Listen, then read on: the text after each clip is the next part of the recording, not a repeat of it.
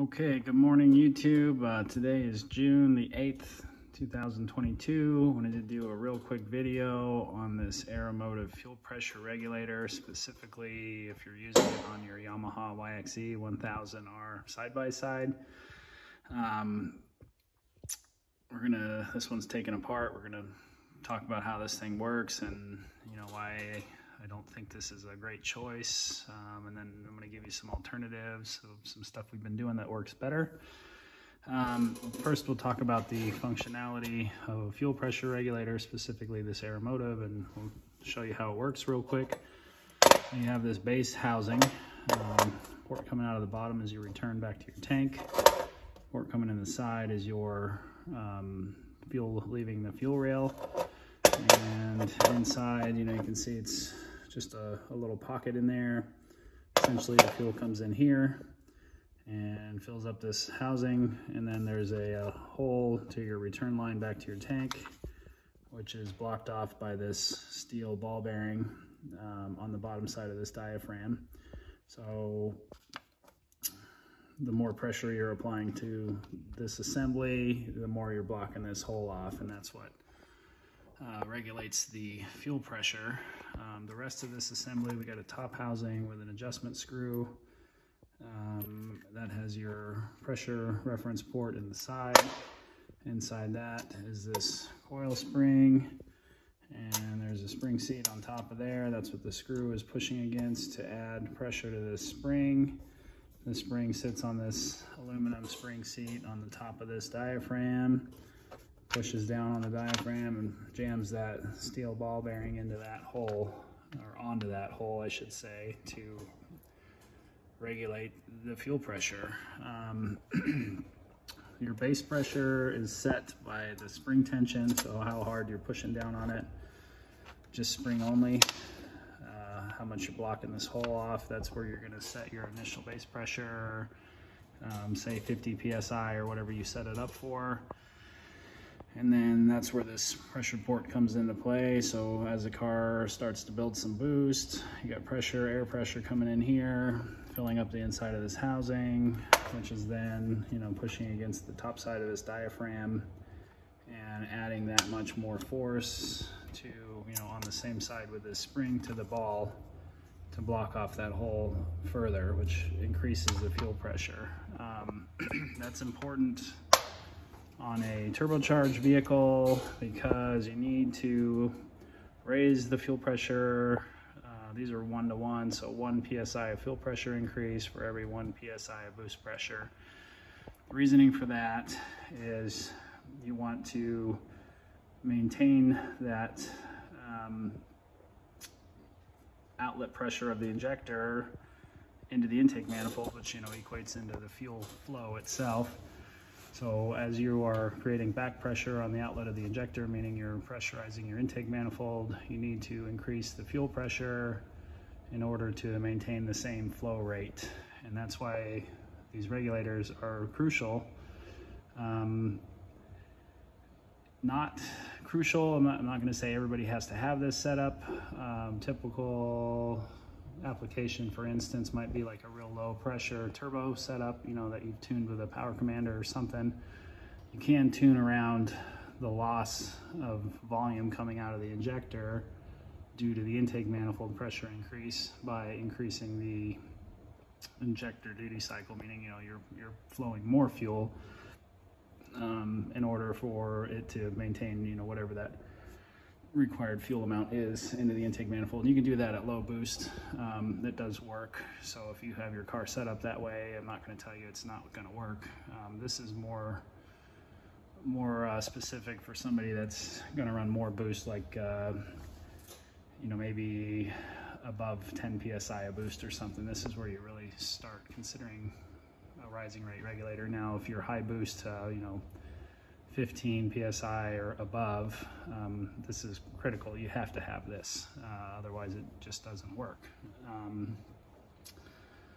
This plays a pretty big role in your tune, so meaning you have to maintain that base pressure, or that differential pressure has to be constant, because that's going to really have a drastic effect on your air-fuel ratios and your fuel mapping, you know, as you get up into that higher boost pressure. I bring that topic up because if you have one of these regulators and it doesn't function correctly or it's failing, in my instance, 2 cars on the dyno, 2 different times with a bad aeromotive regulator. You know, you spend a few hours doing your part throttle and, you know, all your up to boost tuning on this vehicle, and then you start getting into some boost, and all of a sudden you go, well, my differential pressure is, you know, falling off, or it's going to nothing and I'm running out of fuel. And you trace it down to this regulator being bad, and essentially all that work you did up to that point is null and void. You know, you're going to fix this regulator and you're going to start over. So it's very inconvenient. In a lot of instances that would be very expensive because you've used up a bunch of time of, you know, somebody that's tuning your vehicle, or hours on the dyno. You know, you're not going to get that money back if you get into this problem, and a lot of times you've waited, you know, a month or 2 months or longer to have this dyno appointment. So this is one of those things that needs to be carefully looked at, and make sure you have this working, you know, long before you get into that situation. Easiest way to do that is to not buy an aeromotive regulator for your Yamaha side-by-side. You know, this is a mini regulator. I think I said the part number on this one's 13136. All of these mini aeromotive regulators work the same way. Now let's talk about the mechanical design of this thing and why it's not very good. These regulators are not inexpensive, so you're still paying $150 to $225 to get one of these regulators, depending on who you get it through. It's this, you know, this aluminum, soft aluminum base with this hole in it. Now, this is the one that came off our shop car, and this thing has failed.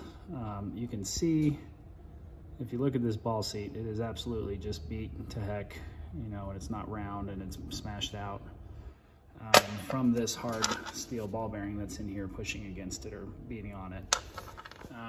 Premature wear and failure, you know, this thing's a few 100 miles old.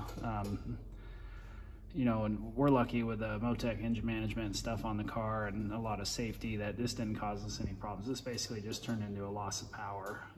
If you had done this on a different vehicle, you know, that's making some good power with maybe a power commander or something, you know, and you start losing your differential pressure like this, the car's going to go lean and you're going to blow the engine up if you're not paying attention to it. So, you know, another reason not to use this. It's not safe.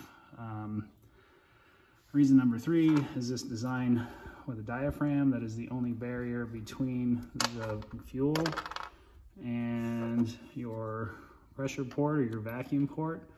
Is that if something goes wrong with this diaphragm, this thing gets a tear in it, something happens, all of a sudden you have, you know, pressurized fuel going to this vacuum port.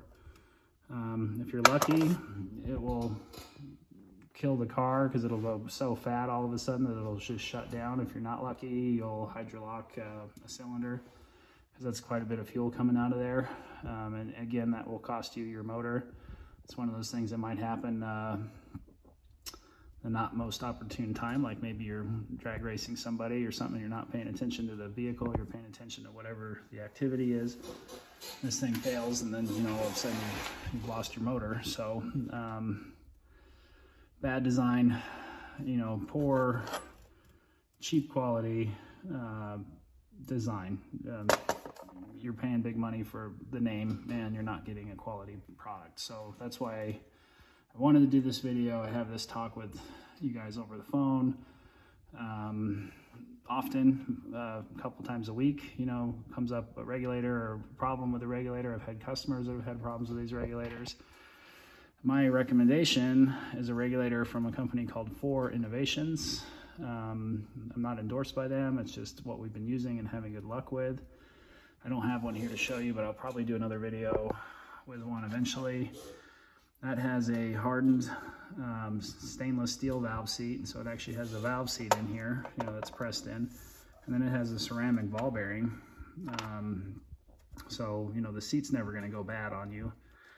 The biggest other difference is this diaphragm, you know, it has like a rod coming off of it, and that rod goes through an O-ring seal and then down into the fuel housing. So your vacuum circuit, diaphragm circuit, and your fuel are always separated.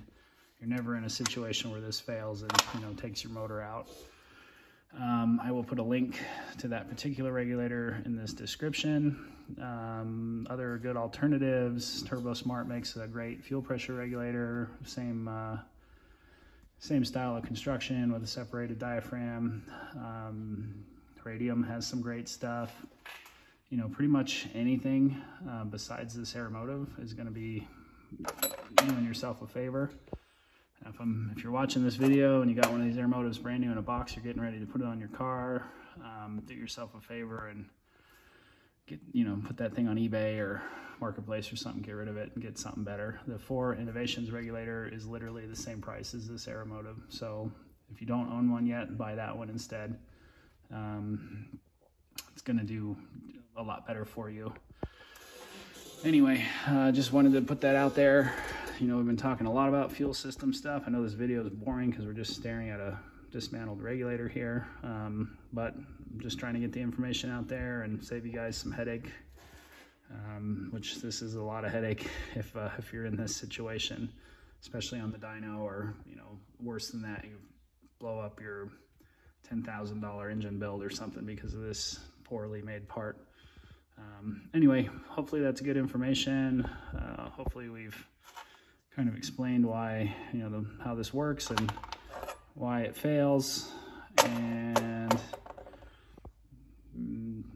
I hope it's good for you. So thanks guys, we'll talk to you soon. All right, bye.